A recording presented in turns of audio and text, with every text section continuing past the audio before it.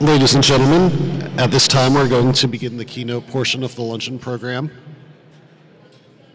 Please join me in welcoming to the stage Lieutenant General Susan Lawrence, U.S. Army retired, President and Chief Executive Officer of AFCEA International.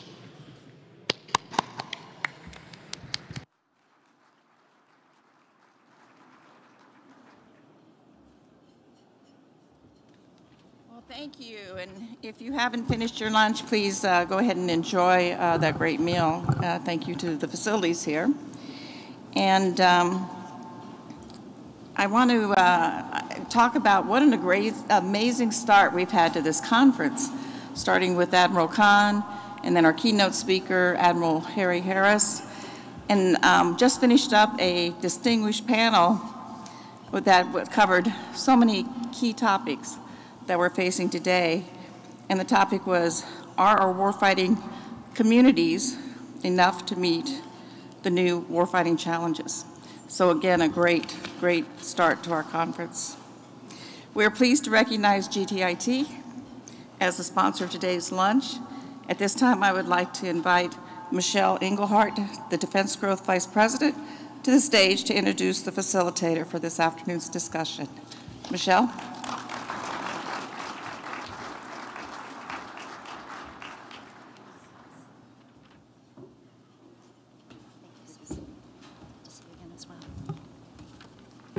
Welcome, everyone, and thank you for joining us once again at West 2022. I'm thrilled to be here in person. I'm Michelle Engelhardt, Defense Growth Vice President for General Dynamics Information Technology. Before we start today's keynote, I'd like to take a moment to recognize our conference hosts, AFCEA International and the U.S. Naval Institute. None of this could have happened today without their dedicated efforts. Their work has brought together critical forums like this one, where we can hear directly from the Sea Service budget leads. As we look ahead as a community, insights into how the Navy, Marine Corps, and Coast Guard are faring in the current budget environment, particularly as it relates to operating under a continuing resolution, are vital to determining how we can meet future budgetary challenges. There is no better person to lead this discussion than the moderator of our luncheon keynote discussion today, retired Vice Admiral Joe Malloy. Admiral Malloy is a distinguished graduate of the U.S. Naval Academy and has an MBA from the Harvard Graduate School of Business. Operationally, he is a career submariner. Ashore, he held assignments at OPNAV and on the Joint Staff with tours in plans, policy, programming, budget, and analysis. In his last assignment on active duty, Admiral Malloy spent 4 years as Deputy Chief of Naval Operations, Integration of Capabilities and Resources at N8. He participated in several past West conferences as a speaker in his capacity as the N8, and we are honored to have him back with us today. Ladies and gentlemen, please welcome Vice Admiral Joe Malloy, and I ask General Christopher Mahoney, Admiral John Gumbleton, and Admiral Mark Fedor to join us as well.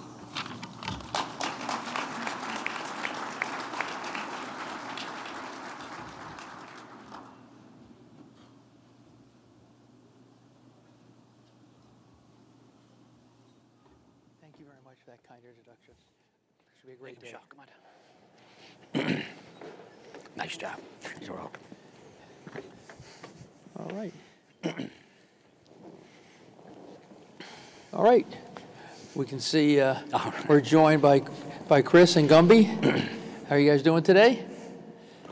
The budget battles continue, so I am honored to be here, and thank you very much for AFCEA West, Admiral Daly, an old friend, GDIT for sponsoring this event. And I'm filling in, but I'm happy to be here, as I've got many times been out in AFCEA West, and I found it to be an important organization to drive technology forward. And as our military has gotten more complex, the ability to have the technology at our fingertips has been really important. And we've all seen that in the last 2 years, is we're much more connected, and we have to keep going that. So this is, I really respect these three gentlemen. I've known some of them just a little while, others for a long time, because they're in the trenches of the battle, and they have to keep the wheels on the bus and take care of sailors, Coast Guards, and Marinesmen every day, no matter what's happening in DC or around the world, someone has to operate, someone has to be fed, someone has to buy a part, someone has to move something, and it all requires the resources to do it, and these three men do that. They're also agile. They can be here talking to us remote and dealing with right now, trying to balance that they combined sets of budgets here of over approaching $200 billion a year for the next 5 years. I'm not sure they can tell us a lot about it, but that's some big numbers when you have a fit up and you're talking about $1 trillion they now have to process in 8 days, make it stick together and be able to get to the Hill and defend it all. It's an amazing attribute to all of them. And I first want to say thank you to the service budget officers. So now, I hope they'll reveal a little bit, but they probably won't here. But I want to start with a question for each one of them. What are your priorities for FY22 and 23 and beyond, assuming there's a fit up? And what are your most important procurement programs? So I'll start with Chris as a senior man here. Hey, thanks, Admiral Lloyd. Good to see you. Don't thank us yet. We need to get the budget across and get it approved. So a long way to go, but I'll take it in advance. To your question about priorities, for the Marine Corps, it's been a campaign of POMs, if you will, starting when Commandant Berger came into the commandancy, and our theme has kind of been, hey, we're going to fund the force design changes first internally, and so we've had to figure out what we need less going forward and what we need more of to rig for the future fight. And we've had some pretty good success with that over the last 3 POMs. I think in 23 going forward, we'll work through it. And right now, with pre-decisional, I think that the momentum that we've had in getting rid of the things that we don't need as much for the future fight and investing in the things that we do will be successful going forward. But again, we look at it as a collection of budget years, if you will, or a collection of POMs in order to put the whole plan together to be ready for the future fight, while balancing that, as you say, with the current requirements to take care of Marines and sailors. Okay, thank you. Admiral Gumbleton? Hey, sir, great to see you and Admiral Fedor again here. So with respect to priorities, first tactically, we're in a unique spot right now. I had hoped to be there with you on stage, but as I was walking out of the Pentagon, the tracker bracelet on my ankle activated and wouldn't let me out of the But quite literally, we're answering 22 conference questions right now at the same time, trying to come to budget lock with OSD here, literally at the same time. So tactically, a very challenging time. But I think when you open the aperture, or widen it, I should say, in terms of priorities, for your Navy, it's been very consistent. Columbia, number 1. And then from Columbia, of course, we move on to our priorities are the readiness to fight tonight. We need to improve our capabilities so we can compete technologically with our rising powers and our peer adversaries. And then also we have to worry about our capacity. We have a Chinese fleet that is not getting smaller anytime soon. So when you think of your priorities as the 3 naval services come together, clearly we have a strong sense of urgency because of speaking about that growing fleet. But I think, clearly Columbia, readiness to fight today, capabilities and capacity has been our watchword here for a couple years running now.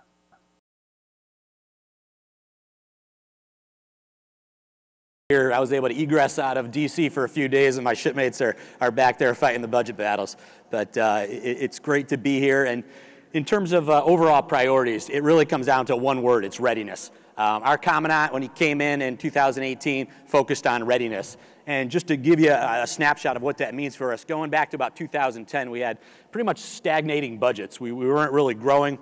We were executing operationally as high as we ever did, but the budget was not keeping pace. And every year we were losing about 500 plus days of cutter deployment days. About 22 aircraft worth of days were just off the table due to unplanned maintenance. And on the shore side, we racked up about a $3.5 billion shore backlog. And every mission starts and begins at a base. So we had to get after that. The other readiness things, it comes to our workforce. We continued operating, but we sacrificed in terms of training, in terms of IT, and all the things that go with recruiting a diverse workforce. We sacrificed a lot of that. And so readiness is absolutely the #1 concern. And we're still, it's been a little better these last few years, but that is still our #1 watchword. Okay, thank you.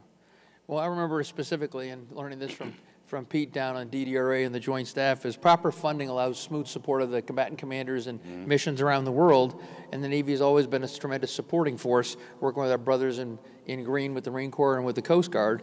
So I guess I want to start about Fedor.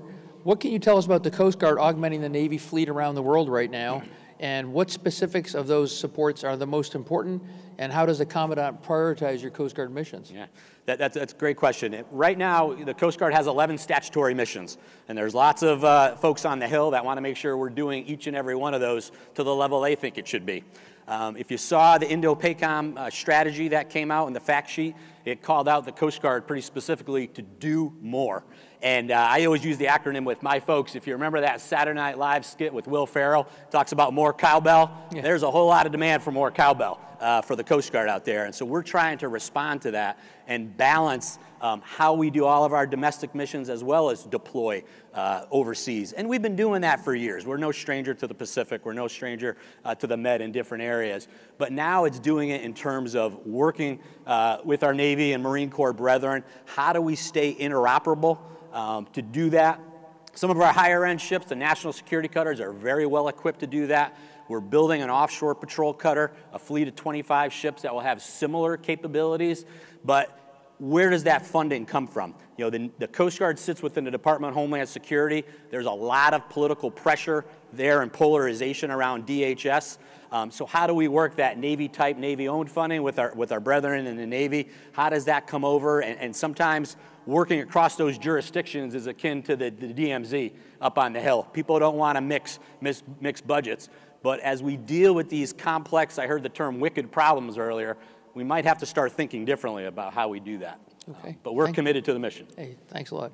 General Mahoney, so what highlight can you pass on us about changes in operations with the Navy, especially as you're entering your third cycle with Commodore Berger's changes in the Marine Corps and being able to adjust to do less in some areas and more?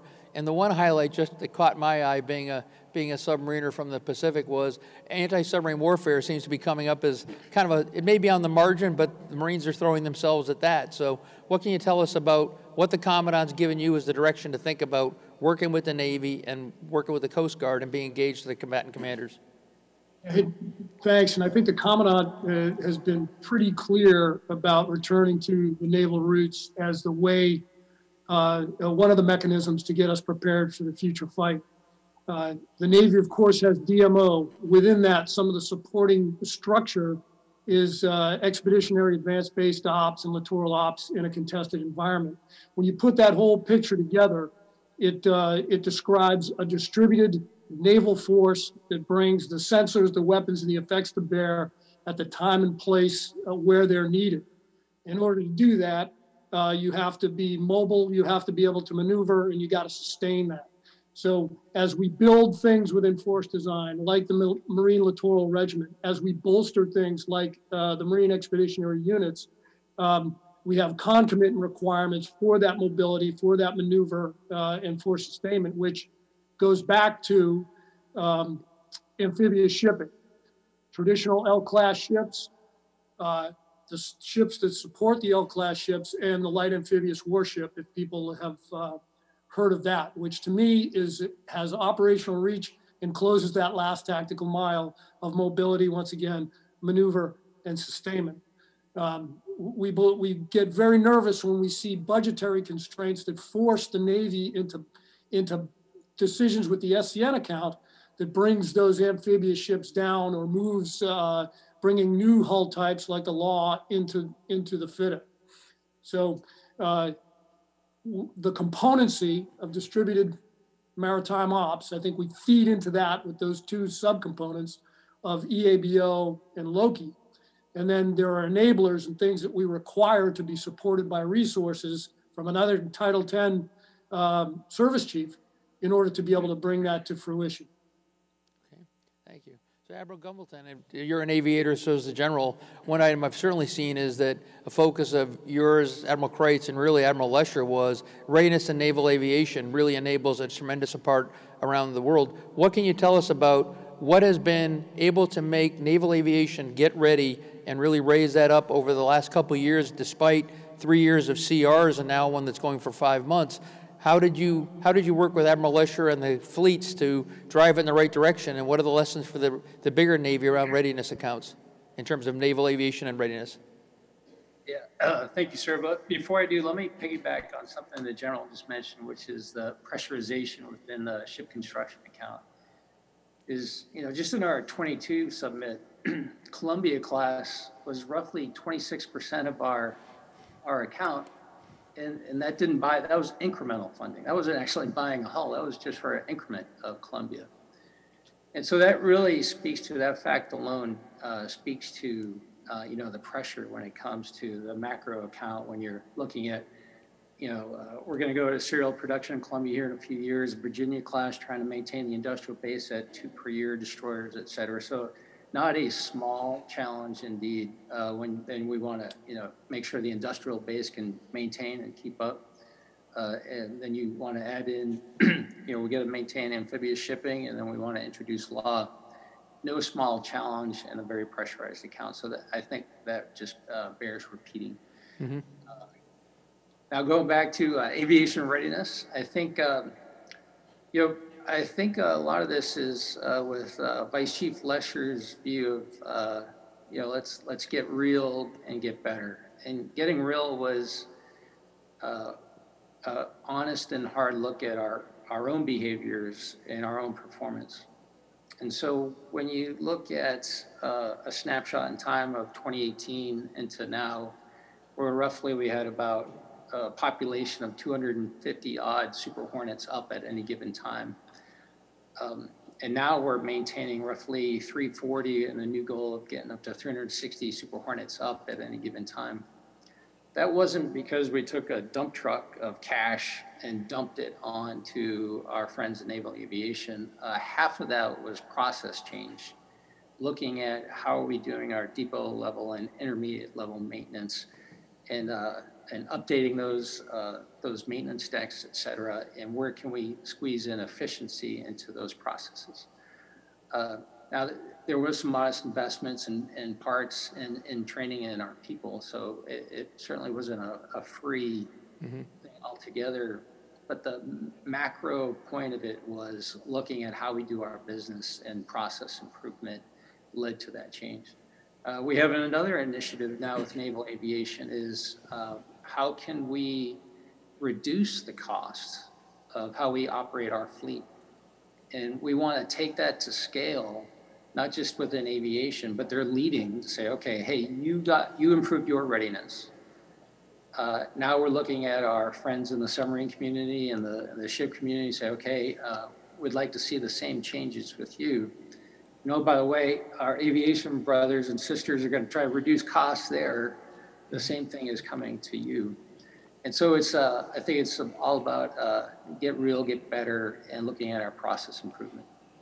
Okay, great. Thank you very much. I think there's an awful lot to say about whether the services have their own view on, in your case, readiness accounts too. You had to go back to basics on fuel and flying, right? Right. In the Coast Guard? We certainly did. I think that's a great point Admiral Gumbleton made about just processes. If I've learned anything in this job over the past 2 years, it's you're never going to have enough money, never, no matter how much it may rain on you. So you need to really look inside your own lifelines and how can you be more efficient. And there's certainly some process improvements. There's even maybe some policy things, whether it's a legislative change proposal or something else, you can leverage to be more efficient inside your own lifelines. And we've become pretty efficient at trying to squeeze kind of every penny, wring every penny out of every dollar that we have, and we'll just have to keep doing that. Understand, but that brings up a good point. General Mahoney and I were talking last week. The NDA requirement to go back and do a PPV study, General. I just saw yesterday Jamie Moran, who was the head of CAPE when I was in the Pentagon for many years, has just been named to it too. What are your thoughts on that panel? I'll go to each of you, but you and I were talking about it on Friday, General. What's your thoughts on that and service appointments? But what can we really expect from this PPBE reform that should apply to everything we're talking about here? when you see names come across like Jamie Moran and Ellen Lord, you know that they're serious, and Mr. Hale, there's probably no better cast of professionals to undertake this task. The down and in task to look at planning, to look at programming, budgeting, and execution absolutely needs to be done, not only to economize in resources, but to tighten the timeline of how quick we turn from turning a dream into a requirement into something that we can execute. So in general terms, Section 1004 there of the NDAA, I think, is absolutely required. I'll just make one point. That's kind of down and in to into the department. Admiral Gumbleton and I were talking previous to this about the last 10 years producing 9 CRs, 1 enacted budget in the last 10 years. So I think as much as we look down and in, we need to look up and out at the process that produces a 900 batting average for CRs. So there's something to be looked at, I think, on the legislative side. I mean, I take those odds to Vegas any day for a CR. So I think there's a two-way street here in order to go end to end and quicken the pace, which I think is what everybody's been talking about today.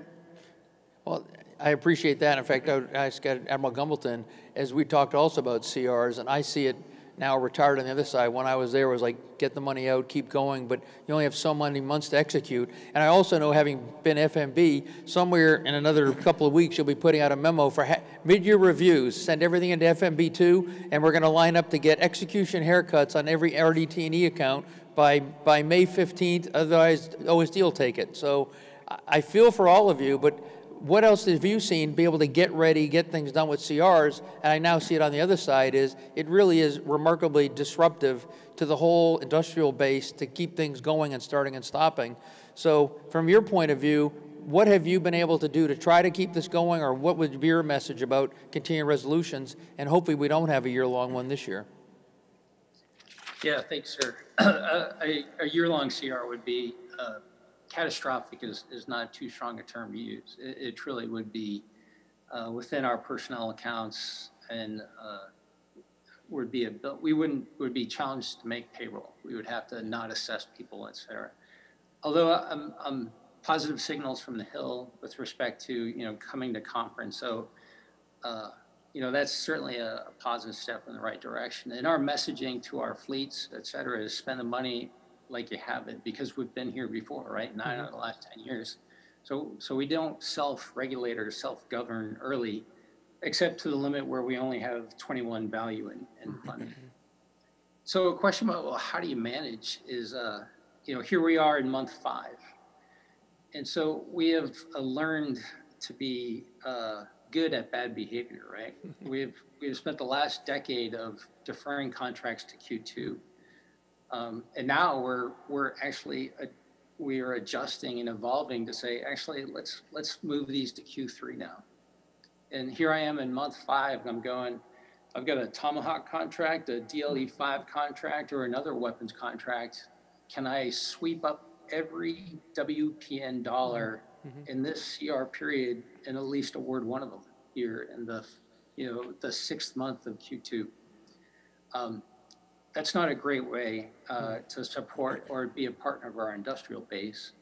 And when you consider that you probably did that several years ago, means multiple years of simply swinging behind the pitch. So that articulates the challenge. And then potentially, to piggyback on what the general just said, is PPBE reform the opportunity, right? Are we not only going to look down and in, but up and out and partner with our friends on the Hill? Because I think at the end of the day, everybody wants to do the right thing. And so that's our opportunity, and I hope we grasp that, because we need. I agree. I think it's a great opportunity, and there are some pretty remarkable people named to the panel that hopefully will get traction. Yeah. Now, is Homeland Security and Coast Guard going to get a member of that too? Because you really kind of draw in our world as well as your world. Right. We are. I'm not sure if there is anyone there, but we are certainly watching that. I was aware of it and impressed by the names that were part of that. So we run our own internal PBB&E cycle, and one thing we've tried to do is, I kind of grew up in the budget development world, and we're very good at the current year out to 3-year budget build. I call it a knife fight inside DC. That's what it is. And you got to be able to live and fight in that area. But we started getting a little bit better at looking at that 3-year mark out to the 20-year mark. And we just stood up our own PA&E office, and it falls under my auspices as the 8. And that's going to help us kind of look at those wicked problems that we know we're going to face, whether it's how we're transitioning to an all MH-60 helicopter fleet. How do we do that? Where are they? Do we have the hangar space? All those kind of questions. And then how do you wrap that into the PBB&E cycle so that you're doing that mythical goal of putting strategy ahead of the budget? That's where we're trying to go. The other thing we've adjusted is the global force management process.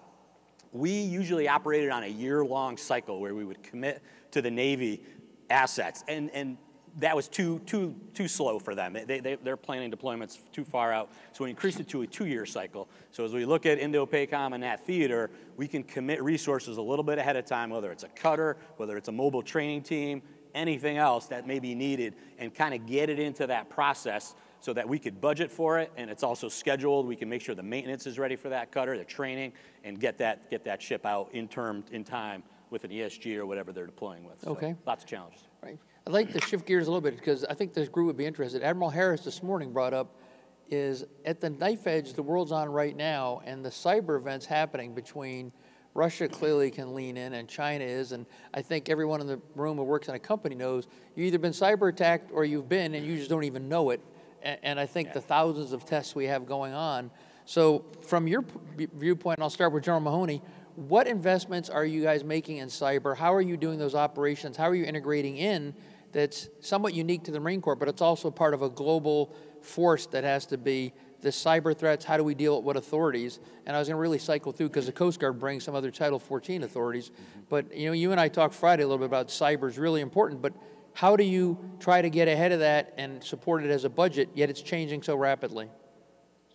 Yeah, you know, I think Lieutenant General Glavy is going to be on your panel a little bit later, and he can get down to the Aegis. But I will tell you that as a portion of the planning of how we get after force design, network modernization and the cyber elements of network modernization figure very prominently in the amount of resource that goes toward that. If you look at some of the other elements of force design and equipment modernization, from TPS 80 to network on the move to other sensing initiatives that we have, cyber, either in a defensive sense or in another sense, offensively, is built into some, if not all, of these systems. And that goes to our airborne systems, MQ-9, F-35 as well. So it's knowing that it is maybe the first move and the best move, the portion of resources going to it is only increasing. Okay. General or Admiral Gumbleton, I ask you also to let you know, Admiral Trussler is about 25 feet away here at the head table here. So I'm certain he's taking some notes about how you'll discuss his world and how well you'll finance him. I found my life when I was budget officer. Everyone was hanging on to every word, and I better be careful what I say. So just to let you know, he's far away and he's got his pen out.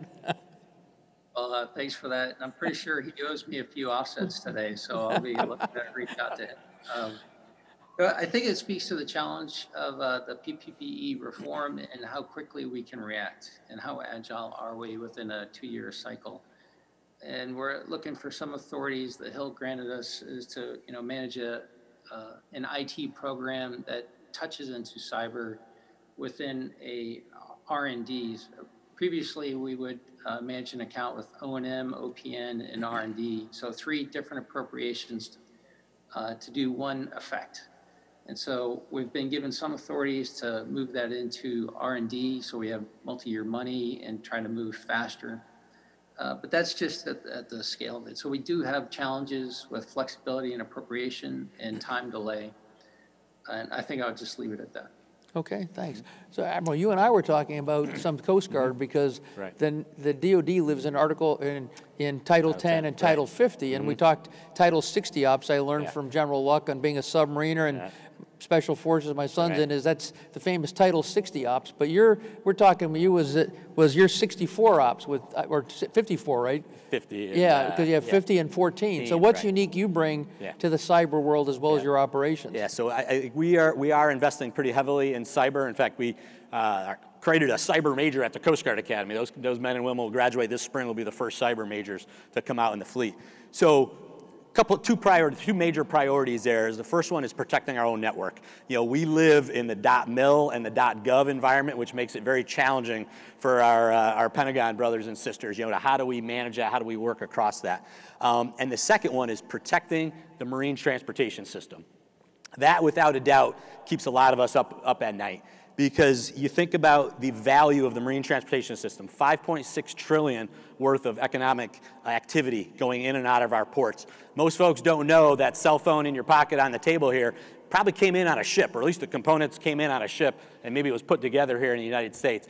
That is critical, not just to our economic lifeblood, it is the economic lifeblood of all those goods coming in there, but I think as a nation, since World War II, we just assumed we could project power from the ports and get that military power wherever we wanted to go, and it was not a problem. That has changed. We're all thinking a little differently that we better make sure the ports are secure and that we can get out and project power where we need to. So we are investing a lot in those cyber protection teams, even a cyber mission team that could potentially reach out and touch someone in that world. But at the tactical level in the ports, we have some cyber specialists that are out there in what we call our sectors, the captains of the port. We're also a regulator, so we have relationships with the maritime industry, and we're trying to forge that relationship in the cyber realm because, if you are a major shipping company, you probably don't want to reveal that you've been hacked cyber because that might hurt your bottom line business. So we try to be a trusted, common sense regulator where we can at least share that information, help them secure their networks so they could prevent those catastrophic incidents from happening, and then use that information as we look back to the Department of Homeland Security as well as over to DOD, and how do we make our infrastructure secure from a cyber vulnerability standpoint. That is a huge challenge, and I know it keeps our Commandant wake up at night, and I'm sure a lot of other folks as well. Okay, thanks. I think I have about 3 or 4 minutes before I go to questions to the audience, but I got one last one for all of you. And really, it's this tough top lines. Even if the passback comes with some extra money, as Pete and others talked about, there's never enough money. I mean, I've never, ever seen, no matter a plus-up ever happened, that it wasn't all spoken for and someone's losing a toy somewhere. And in fact, Admiral Khan opened with that this morning, talking about tough choices the Navy's making from his viewpoint. But really, talking to the general first, and I'll go around the room here, is what budget strategies have you brought so far to be able to balance 23, and what, even if you have a plus now, not everything you want's there, and as you support your service secretary and your service chief, are you looking at skimming programs, or are you making, the classic haircut, or are you actually looking at, thinning items or vertical cuts? And Admiral Khan talked about that today, but he didn't have any specifics, and maybe you can't have Admiral Gumbleton in your turn, but that's still important, is what is the strategy each one of you had as you try to balance right now going into 23? And obviously you're both, I know all three are working 24 right now, because that's living the dream in the Pentagon. So General? Sir, we got a 22, 23, 24 sandwich going on right now. I'm not sure how any of it's going to taste. But as far as strategy goes, I go back to the campaign of Palms. We look at it through a lens of multiple years, and are we making progress? What is the pace of that progress, and what are the adjustments to be made as we go through submitting a new POM and, of course, the budget year? When you break force design down, it's generally 3 main components. It's equipment modernization, it's talent management, and it's 21st century training. Now, kind of in that order is our strategy for health. We have pulled a lot out of structure. We have folded flags. We have brought the end strength of the Marine Corps down significantly in order to build the resources against those. But if you hold those 3 up, we probably equipment readiness leads the way, followed shortly thereafter by talent management, the costs associated with maturing a force, with changing the grade plating, with taking new ways to recruit and retain, and then adjusting the training. Your previous panel had a great discussion on it, to make sure that we have the Marines and sailors that can man that equipment and put it into battery when the time comes. Thanks a lot, General. Admiral Gumbleton?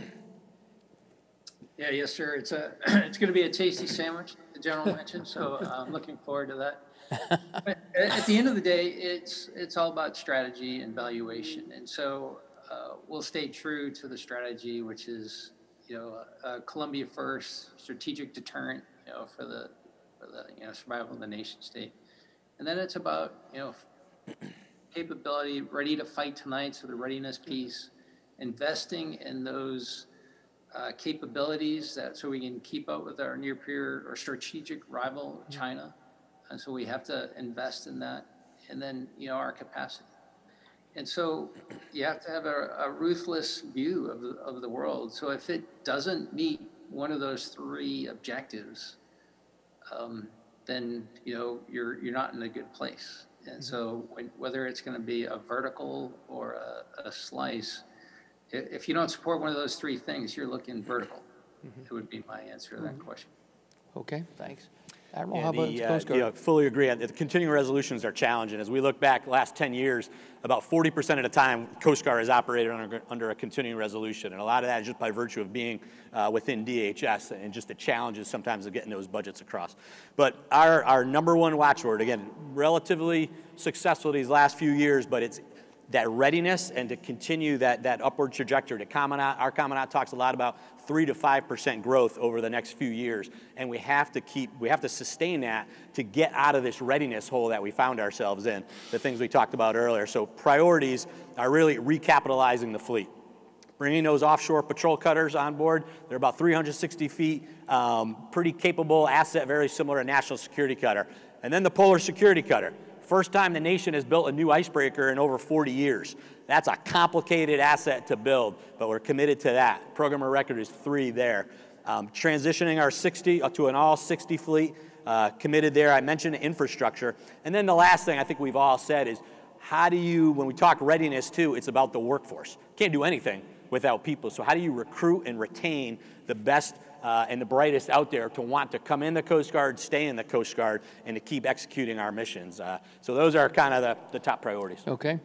I'm going to open up some questions here, but I remember something I learned from Admiral Daly and Admiral Blake was when you're balancing budgets, if you have a room full of people, and I was sitting there at the table, it's like, if everyone's unhappy, then we must be finding a happy medium somewhere in here, is that there's no one who's going to walk out of this room entirely happy. And the other reason I remember, too, is all Marine aviators are part Navy. So just remember that. They all have wings on, and I talked about that at my retirement. It's blue in support of green, but it's all naval aviation. So I want to go ahead and open up to the crowd up here. We've got about 13 minutes if people have some questions. Got a couple of microphones? There's got to be someone. You got budget officers lined up here. This is an opportunity of a lifetime. Here comes somebody. All right.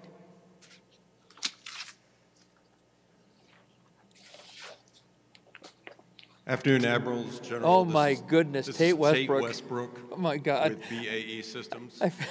Questions primarily for the Pentagon, but it certainly applies to DHS budget as well. Since I think we all acknowledge that a future fight with China is an inherent away game and therefore is a naval conflict. Curious to see if you are having any successes in convincing OSD and Congress to shift the balance of the budget slightly in the direction of the sea services. Great question. Admiral, you want to start, or the General? I'll just jump in with a comment. If you can read a map and read a newspaper, the military decisions in a higher end fight will be decided on, above, and below the ocean, influenced heavily from the littorals. So a 30-30-30-10 construct by tradition of budgeting simply doesn't square with that, what I consider a military reality. Now, is there a shifting? I think there is, not only from across the river and an understanding that we want it to be an away game, we don't want it to be a home game, and that away game will be led by the naval force and decided, the military decision, by a naval force. Okay, great. Admiral, you have anything to add on that, or? I would simply add that, that seems to be the question of the day for a decade now and going forward. It's inherently a political question, both internal to the Pentagon and external to the Pentagon. So I think we're starting to see slight movement, but measured in in millions, maybe not billions. So that matters. So I would say we're moving glacially with that regard. Over. Okay, thanks. Because I mean, the PRC has definitely moved their world into this lawfare. Coast Guard ships and all their hulls running around. Yeah. A bigger Navy for them is almost their Coast Guard. Right, it is. And I think so, as we look at top lines of the budget, our parent department will a lot of times kind of look at us, love the Coast Guard, but hey, for all those defense readiness missions that you do, can the Navy or DOD pay for that? And I have to kind of push back and say, hey, they have their own top line pressures. We need to figure out a way to make this work. But in terms of, we certainly need to be ready to fight tonight on that high end level. But I'd also say we need to compete with China where they are. And they're operating, if you look at that competition continuum across 180 degrees, they're operating everywhere, whether it's dubious legal claims to kind of expand their territory, using economic coercion, or checkbook diplomacy, kind of curry favor at the UN, or using their maritime militia and Coast Guard to intimidate their neighbors.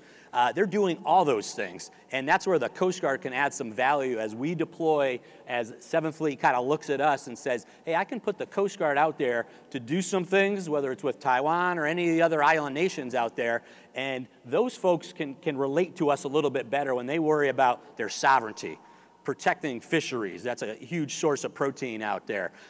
Whether it's enforcement, migration, dealing with any time of maritime emergency, that's where we can provide value so that maybe we can free up our Navy and Marine Corps brethren to kind of just keep focusing on that high-end fight, but we're focusing on that other part of the competition continuum as well. Okay, that's great. Anybody else here? We got a couple of microphones. It's got to be here. General, anyone else? Yes, sir. Okay. Brian Sadler from the Heritage Foundation. It's really for a question for the Pentagon. Great seeing the Coast Guard here, as always. Can you explain if you're seeing any unanticipated added cost with inflation, and how is that figuring into the drill that you're doing right now for the budget? Yeah, I'll take a stab at that. So, absolutely, we are seeing inflation, and we're seeing that in terms of whether it's just in executing the funds we have in 22. We're seeing maintenance contracts come in much higher than planned, whether it's in our military construction accounts for building dry docks.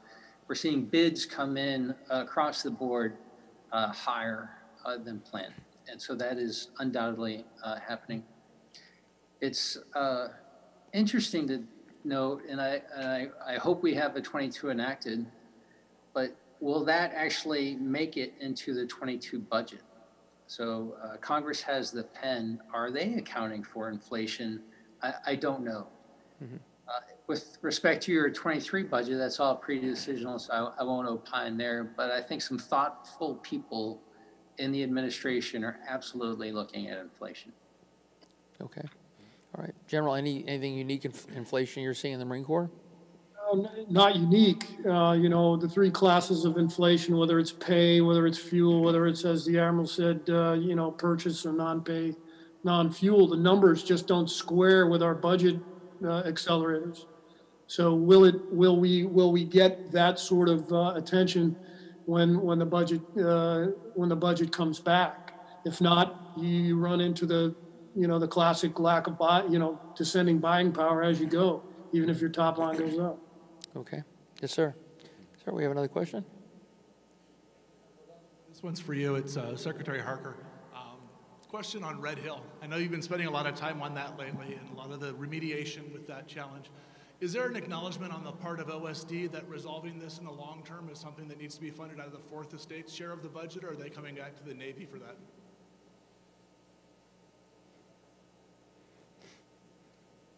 Well, Mr. Secretary, good to see. I don't see your face, but I can see a little bit of you anyway. Good to hear your voice. So I would bin Red Hill into three categories: taking care of families today, taking care of the state of Hawaii and the water and the aquifer, and then the third category, which is I think what you're touching on, which is what is the future of Red Hill? That is absolutely, OSD is all over that, and we ought to consider partnership because Multiple COCOMs are concerned about that, as is the Secretary of Defense and others. So that's very much a joint issue, and therefore correctly in the domain of OSD because of those factors. And whether it comes from Fourth Estate or the services remains to be seen.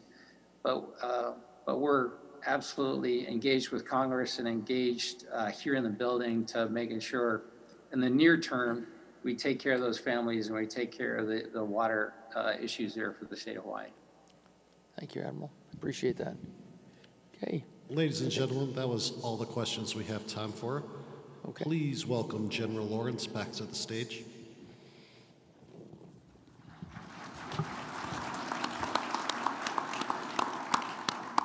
Thank you, gentlemen. That was a tough discussion, and thank you for serving day and night, at least until Friday, as you take on these tough challenges.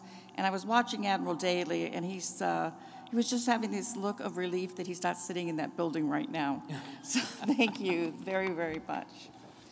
On behalf of FCA International and the U.S. Naval Institute, we would like to present you with a token of our gratitude with the Naval Institute book, The Sailor Bookshelf by Admiral James Stavridis, and General Mahoney and Admiral Gumbleton. We will get the book to you in the D.C. area. So thank you much. And thank you again. Awesome. Thank you. Thank you very much. I appreciate that. That's wonderful. Good to see you again. Yes, ma'am. Great. Thank you very much. Thank you. Great opportunity.